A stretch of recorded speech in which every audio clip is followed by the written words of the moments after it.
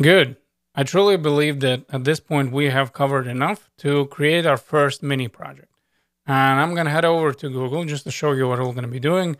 And we're going to say Amazon best selling and not just something, but we're going to go with the books. The moment we're going to search for it, obviously there's going to be some kind of link. Don't worry, I'm not going to force you to buy anything. We're just checking how they're doing this. So let's say that there's going to be tons of books. And then what does the book have? Well, the book has the cover, some kind of photo, then there's going to be name, and let's say there's also going to be an author. So why don't we recreate this with all the knowledge that we have right now?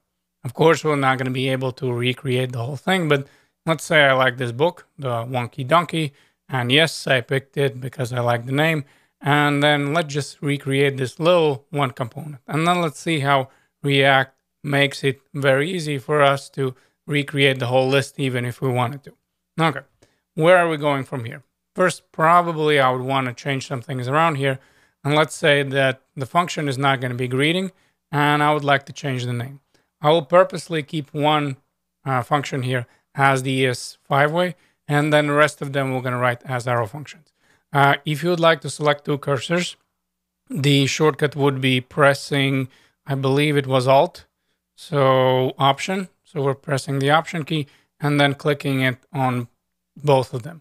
So let's say one greeting and the second greeting, and I would like to delete it, and we're just gonna write books. So this is gonna be my main component that's gonna get rendered. Okay, where are we going from here? For now, let's just do some kind of return within a section. We're just gonna say my content is gonna go here. So my content is going to be here. Obviously, at the moment, that's the only thing that's gonna get rendered with this paragraph. Okay, what else we have? We have person and the message. We can get rid of these suckers because we're gonna be creating a new one. And now let's create probably a book, which is gonna be the component that you can think of. Let's say each and every book, the information about this book would be this component. And we're gonna call this very generic. We're gonna say that there's gonna be a book, and we're gonna name obviously our function component by the name of book. Then we know that we can use the arrow function. And for now, let's just say that we were going to be returning something. And by the way, there is a couple of ways how we can do the returns. And one of them would be using this curly braces, but then we explicitly need to write our return. So again, just so we can look at different syntaxes for the book, I'm going to keep this curly braces, and then we're going to write the return. Just understand that this is going to mean exactly the same thing as we're going to be using different components where we're not using this, where we're just using the implicit return. And let's say here for now, there is just going to be a one heading one, and we're going to write, I don't know, this is a book. This is a book. So let me save it. And before we do anything more, let's say add more information to this book, let's just see how nice it is with React, how we can recreate this component. So what do I mean by this? Well, we know that we can nest components. We know I can nest this book within my books component. And here I can just say like this. I would want a book. So the book is going to be rendered. And now I'm obviously getting my heading one. However, what React allows me to do, do you want one book? Okay, you can have one book. You want two? You can have two. Copy and paste it. We can have three. We can have 5,369. We can have 1 million books. It doesn't really matter.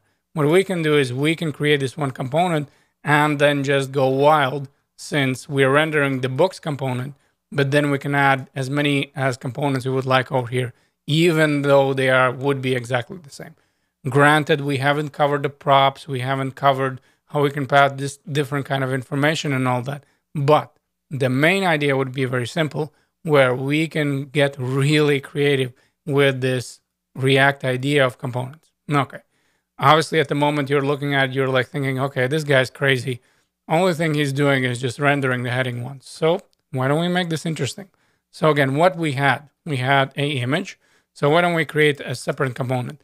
And as a side note, yes, we could write everything here within the book. At the moment, I'm going really crazy that for everything that's going to be with the book, I'm going to be recreating as a separate component. And normally, you're probably not going to do that. So normally what you'll do is you're just going to set up here the image, the title, and author, and you're just going to be rendering this by changing the information. However, I just want to show you how we can really nest components. Are you going to do that normally? No, because it's tiresome. You don't want to repeat yourself so many times. But just for testing purposes, we will going to do this in this video. So I'm going to say cover image. That's going to be my name. And like I said, this is going to be my arrow function. And then here, instead of just an explicit return, we're going to be doing the implicit return. Now, the way the implicit return works, we're just going to write what kind of element we're going to be returning. Since I would want the image, let's head over back. And I don't want to get the image to our project yet. We will going to look at that later on anyway. But for now, we're going to do very simply. We're going to say I'm going to copy image's address. And this is going to work exactly like we have worked already with an HTML before anyway. Also, I'm going to say that this is the name by the wonky donkey. That was obviously the name. So in the alt, we're also going to write that wonky donkey. And since don't want that image to be too big, and you know what, let's maybe test it out first.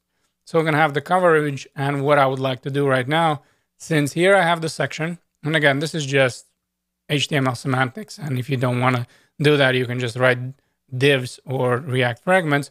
But I'm going to say instead, I'm going to be returning the article. And let me make sure that I'm having this as an HTML tag. And then within the article, let's start returning our components. So I'm going to say cover image was the name of our component. And now what happens? Well, we have the massive image. So far, so good. But I would like to make this a little bit smaller. So I'm going to say, you know what, for this guy, this is just, again, HTML attributes, nothing really React specific, where I'm just going to say that this would be the width of 200 pixels. But obviously that I don't think I'm writing this properly, because let me set it up. And you know what, 200 pixels maybe is too generous for this guy.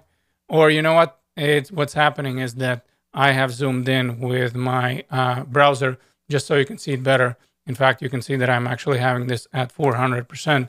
So why don't we have it at normally 200% like I would have anyway, and then 200. So this is sometimes going to be confusing because I do want you to see everything that's happening in the browser. That's the reason why I'm zooming in. So I think the width is fine. I just got confused for a second. Okay, we have the cover image. What's next? We have also what? The title, as well as the author. So again, let's create our two components. And maybe let's get this one down a little bit just so we can see what's happening. And then we're going to say const. The name is going to be title. And then this is going to be, again, my component, which is going to be the fat arrow function. And then I'm just going to say the name, obviously, of the book is going to be the wonky donkey. Okay, wonky. Yeah, hopefully that is going to be correct. And as you can see, typing and talking is not my strong suit. So I'm going to say wonky donkey. That is going to be our title, but it's not being rendered because we haven't passed it to our book component. So why don't we do that? I'm going to say here title. That's going to be title of that's being rendered, as well as, you know what, let's finish off strong by, again, copying, pasting. And let's create this one as an author. And that would be our component. Then I would like to change the headings. And by the way, if you want to select the shortcut for both tags, in the Visual Studio Code, you need to press Command D. So I'm selecting this heading 1, I'm pressing the Command D, and now I'm selecting 2 of them. So at the moment, I have both heading 1s, and I can just change them first of all to the paragraph. So that's going to be good enough. And then I'm going to be looking for changing this text, and I'm going to navigate to the end of the text. And you know what? No, this is still going to give me 2 components. So that's not what I want. I'm sorry, 2 cursors. I'm just going to delete the text first of all.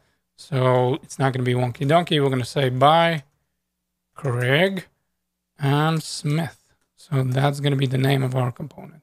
And again, we still need to render it because we cannot see it right now. So let me copy and paste it. We see that we have the author. So author is working. And then we're looking here for this title.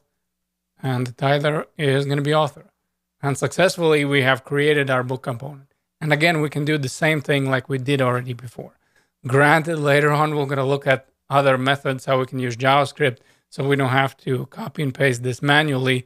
This would be probably a quick and dirty way doing something like this, where we have a bunch of components that do exactly like we would want to do. And if we want to head over back to our big browser, because I would want to show you this, how this looks on a big browser, Again, we just need to look for the separate browser window for our localhost 3000 because this is going to be our component. And if you want 77,000 wonky donkey book covers, you can get them, and everything is going to be working fine. So hopefully you're starting to see how powerful React is, even though we just have covered literally basics. We haven't covered any of the sophisticated things that React offers. But in my opinion, this is really cool where we can just recreate stuff and everything looks really good.